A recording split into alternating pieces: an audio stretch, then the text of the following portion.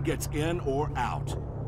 Hello everybody, and we are finally here. Halo Reach has come to the Xbox One, and I'm extremely excited about it. I've been waiting forever for Halo Reach to come to the Xbox One. Now hopefully everything runs well. I've noticed a little little problems with the sound, and it already froze on me once. So hopefully we don't have problems. I'm sure that we're going to run into problems for a little bit. But as of now, I'm just playing some Firefight because I didn't really want to jump into matchmaking until I download the latest content, which is obviously free if you already have it.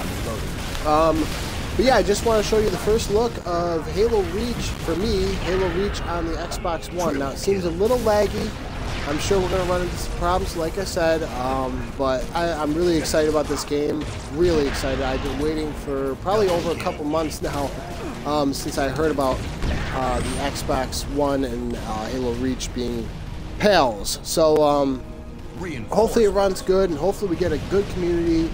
I really want some more players. I really want a lot more people to be playing this, so if you have Halo Reach, please plug it into your Xbox One and please download it, because we need some more people playing Halo Reach. Halo Reach was a great game and it should not die. So keep it alive. As you know, we are going to be playing with people from the Xbox 360 as well.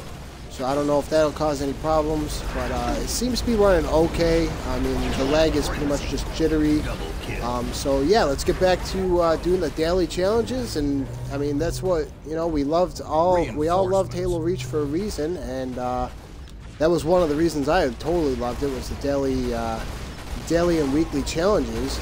So yeah, the Halo Reach is on the Xbox One, so please get your butt in gear and let's get on this game and play it. Thank you for watching, and please have fun playing Halo Reach.